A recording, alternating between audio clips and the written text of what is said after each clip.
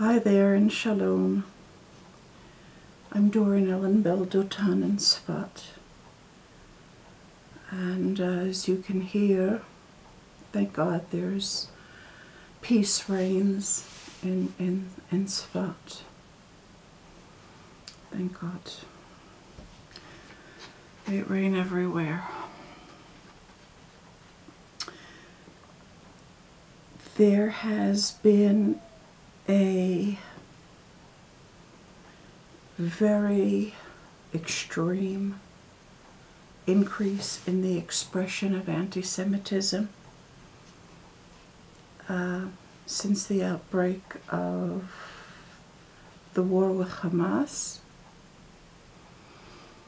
And I should like to address the issue of anti-Semitism, that from which it stems, and offer suggestions about how we might heal from it.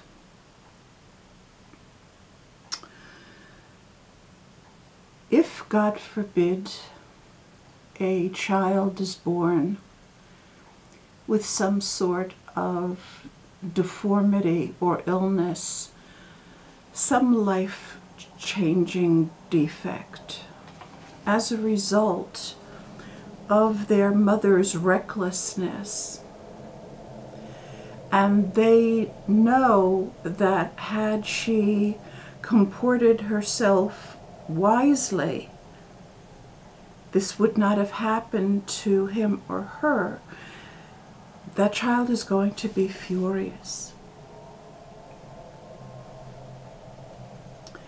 The Gentiles know that we Jews are responsible for everything. They know that. There's no sense denying it. They think that we are responsible for everything that happens in the world as a result of economic control or political political intrigue. And there are certainly Jews who are not adept enough at Torah that they have to resort to such low-level means of controlling things. But those who learn Torah are controlling the world and everything in it, everything that's happening in it, as a result of their learning, even though most of us do not know that that is the case. We think that we're building ourselves. We don't realize the full effects of what our learning is. As I've been saying for many years, with God's help, one of the Hebrew words for learning is lomed. It is an anagram of molad, which means giving birth to, engendering. That's actually male. Engendering. So when we learn, we engender. Another word for learning, meditative learning, in Hebrew is higui. And we can hear clearly that the same letters in higui and in hagoi, meaning a people, are one and the same. A matter of different punctuation, but it's exactly the same letters. Higuim, which is meditative learning in the plural, becomes hagoyim, the peoples. They are one and the same.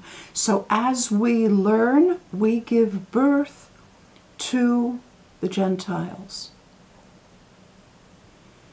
The Hebrew word for intention is kavanah. If we add it, make it a plural, it becomes kavanot. Those are the same exact letters in the word tchunot, which means attributes. So our intentions as Jews become the attributes of the Gentiles, of Hagoyim.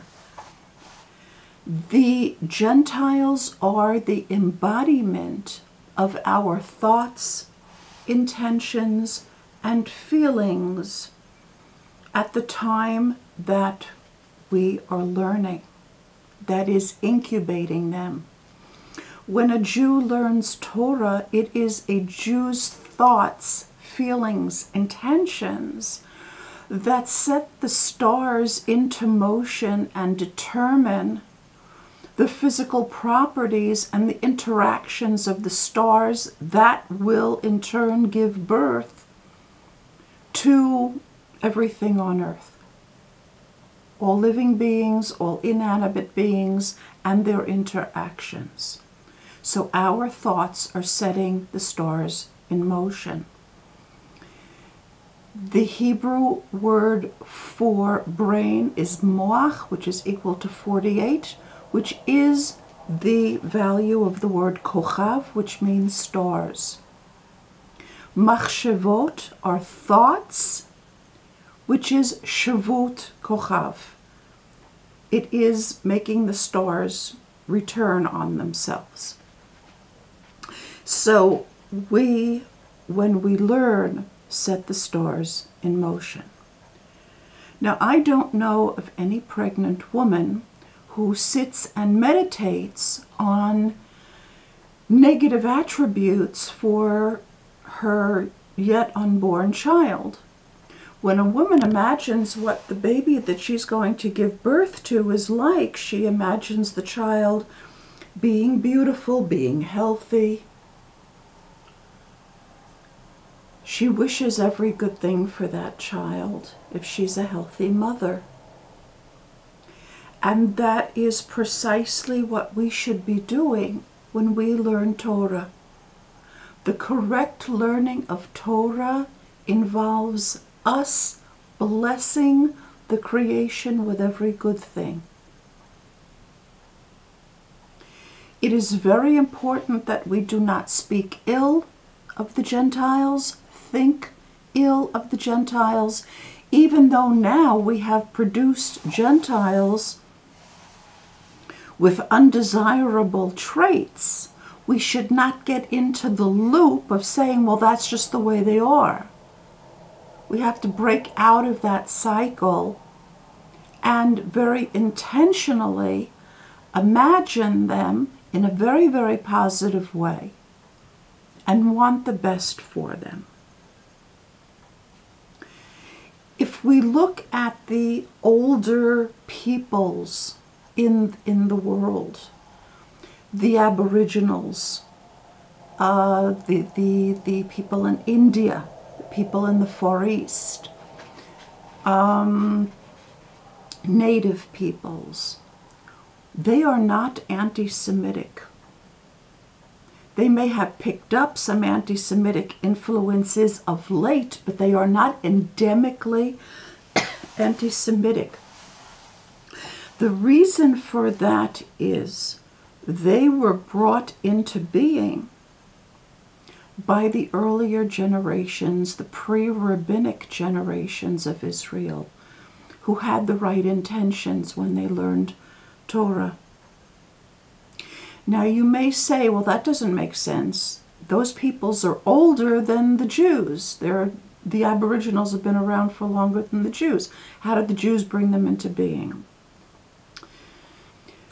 When anything is brought into being, it is brought into being with its entire context.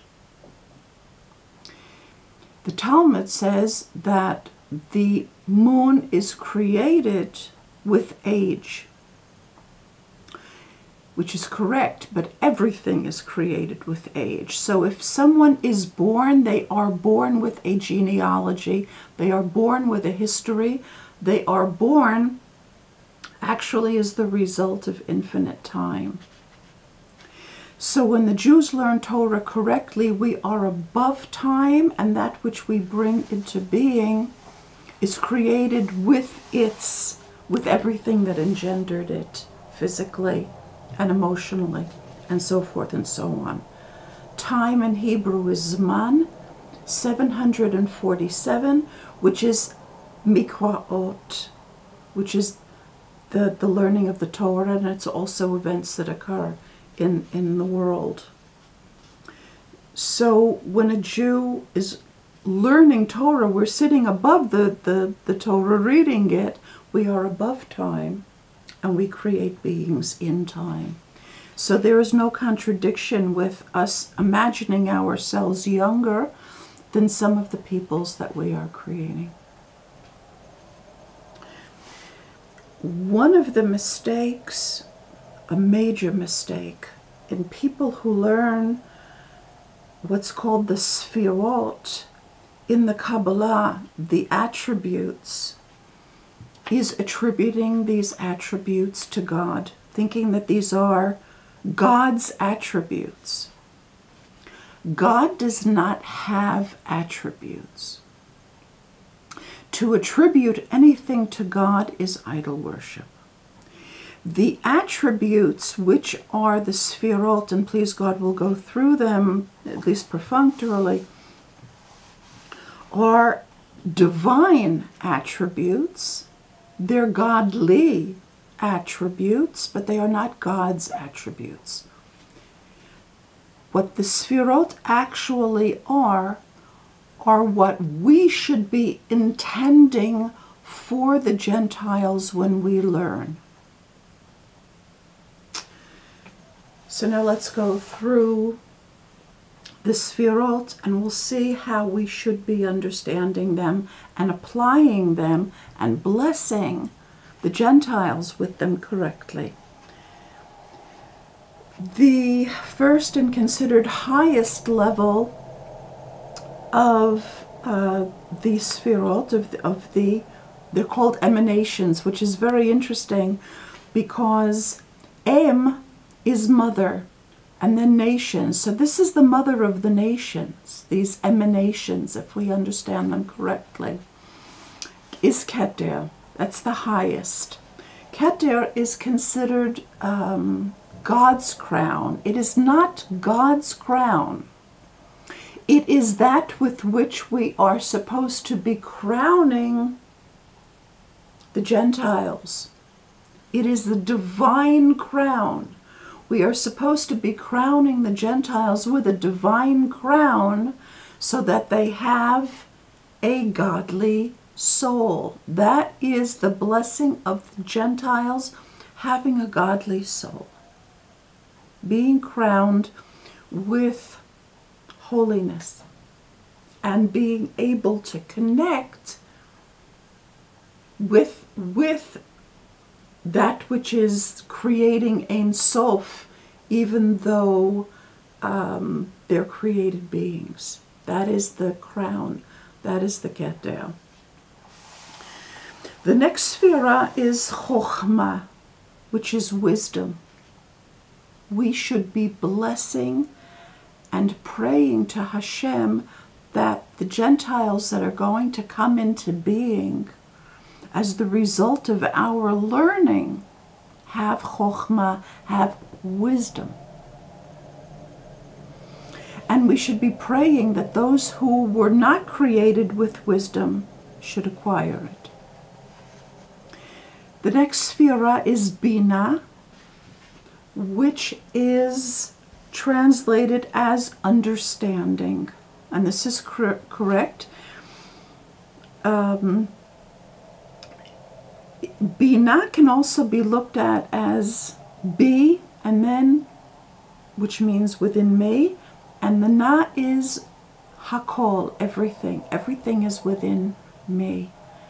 The Gentiles should be created with the conscious knowledge that everything is within them.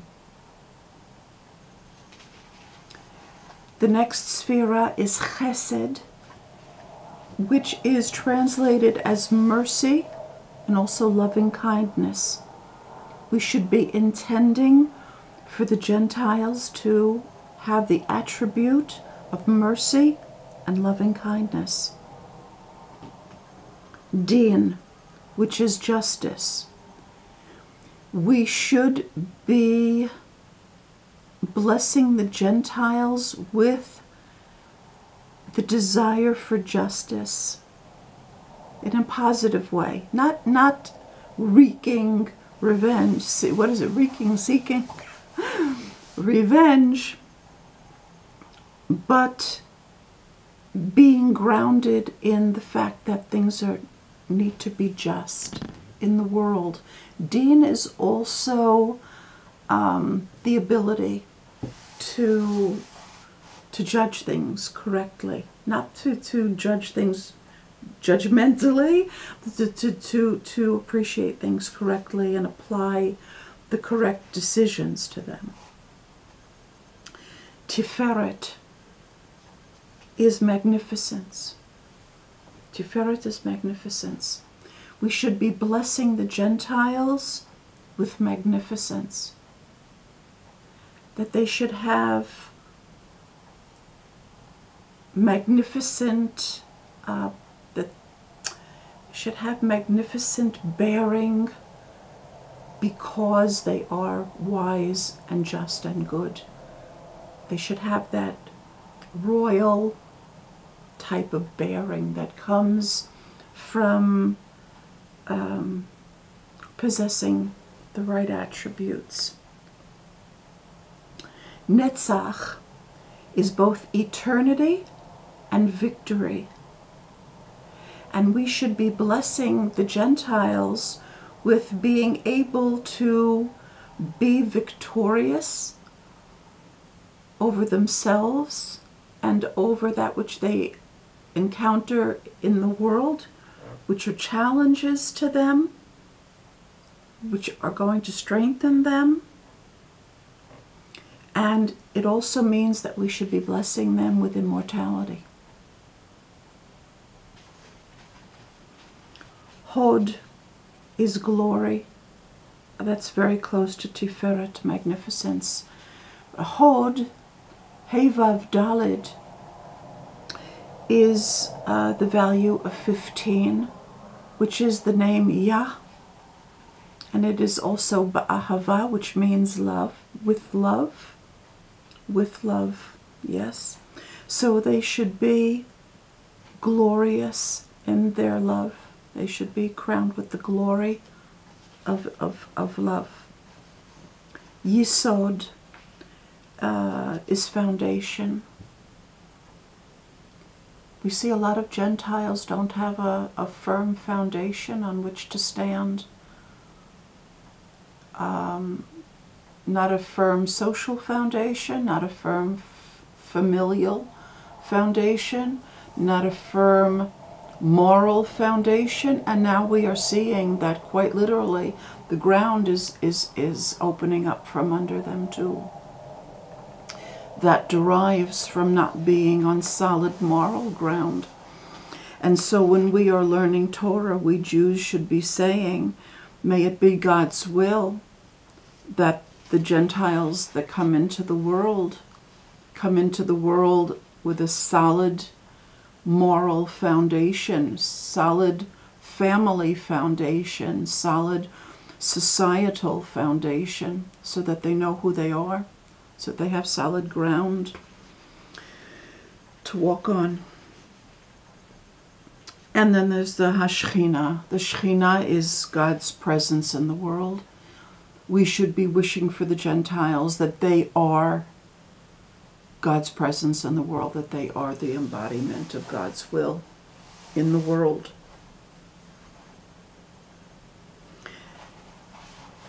It should be the Jews' greatest joy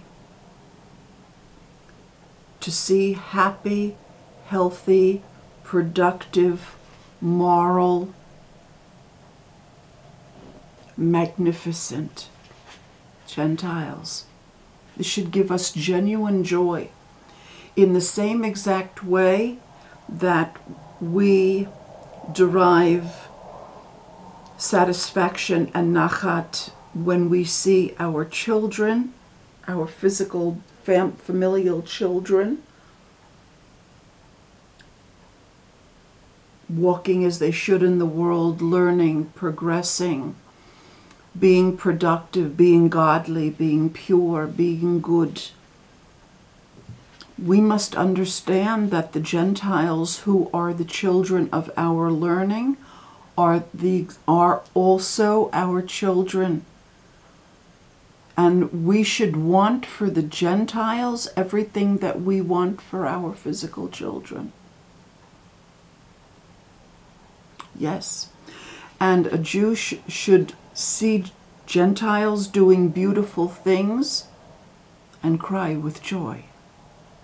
That should be your highest satisfaction and joy in the world, is knowing that you've created a world in which the people that are born into it can express have the highest level of soul expression and physical expression, and they should have beautiful things inside them to express.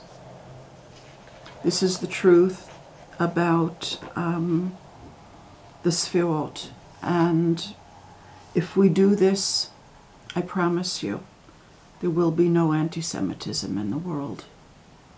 Thank you for listening.